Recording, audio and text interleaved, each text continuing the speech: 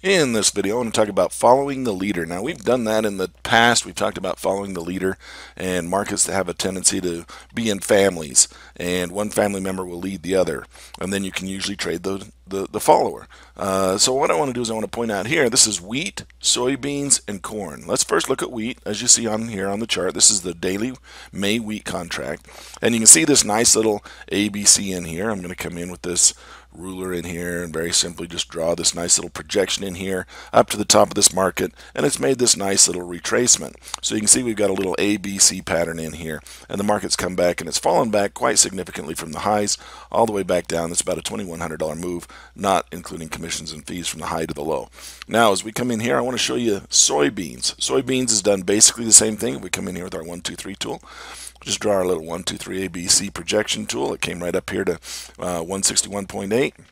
And you can see that this market has now made a nice, beautiful little retracement off of this peak here. Again, if we draw our dollar calculator in there from the top to the bottom of where it's currently trading, that's about a $2,100 move on the daily chart, not including commissions and fees. Now what I want to show you next is coming in here to corn.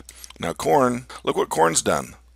Corn has not quite made the drop yet that the other two markets have. That's wheat, that's soybeans, and that's corn.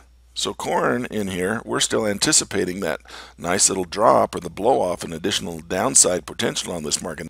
Now this market's not as big dollar-wise, but if we come back to basically the same type of pattern that we saw on the other two markets, soybeans and wheat, we could see basically a $1,000 move in there off of that high peak back into this lower region. Of course, not including commissions and fees. But this is just a quick idea of what we can do when we're looking to trade the leader. So we have leaders. This is wheat's leading the market, it seems, and soybeans following, and corn has not yet made the turn yet.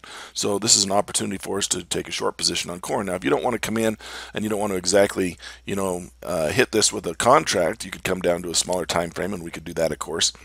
Maybe we'll take a look at a range bar 6, but you can see in here, just off this nice little move, the market started to return and give us this nice little 1, 2, 3 or a little ABC head and shoulders formation up in here.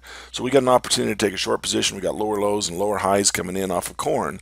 So what's a good way to take advantage of this market? Of course, we could come in and just trade this with a contract down here on the smaller term time frame and look for the retracement.